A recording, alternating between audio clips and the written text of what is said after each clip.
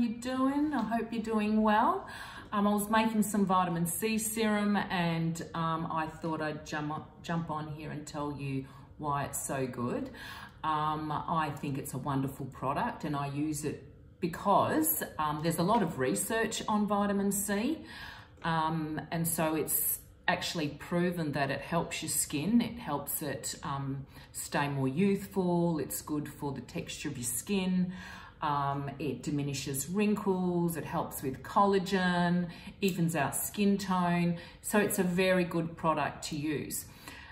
If you use it during the day, it helps any future damage, and combine it with a sunscreen, you have a great product, because not only are you taking care of past damage, but you're also taking care of future damage. Okay, so a lot of people may argue that if you take vitamin C internally, that should be enough. Well, you would think so. Unfortunately though, when we do consume it internally, there's only a small percentage that actually make it to your skin.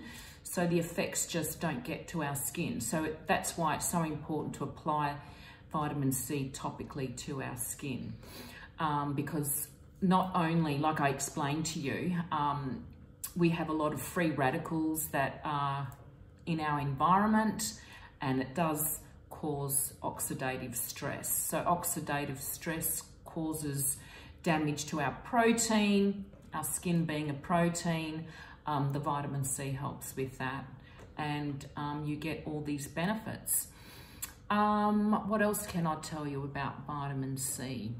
With vitamin C, there's a sweet spot. So products that are percentage between, I think it's 8 and 20% are the best for our skin.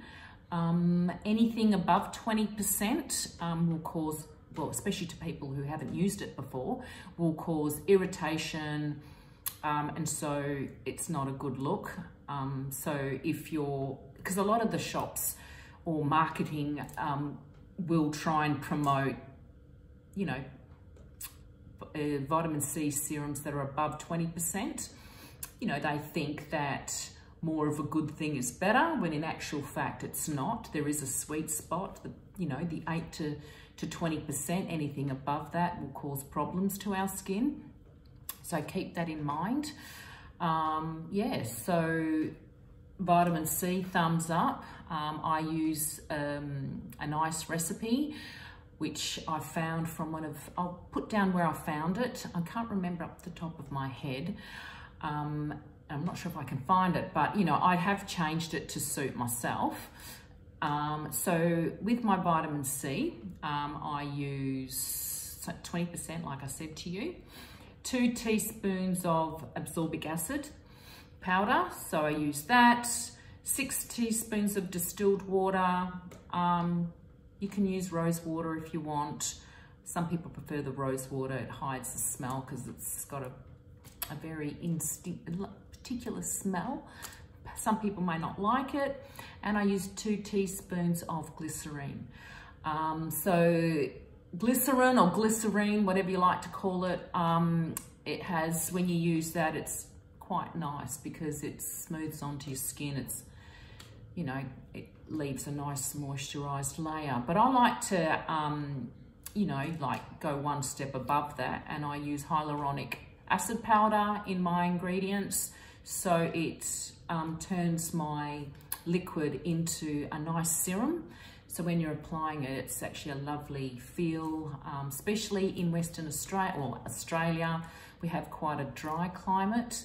And if you combine it at night with moisturizer, it's very hydrating. And as we all know, hyaluronic acid is so good for our skin.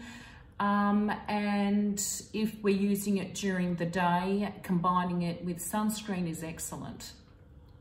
So if you like hearing about, you know, products that you can make at home, which makes it a whole lot cheaper, but it's not too complicated to put together, I can show you many recipes that you can, you know, put together yourself.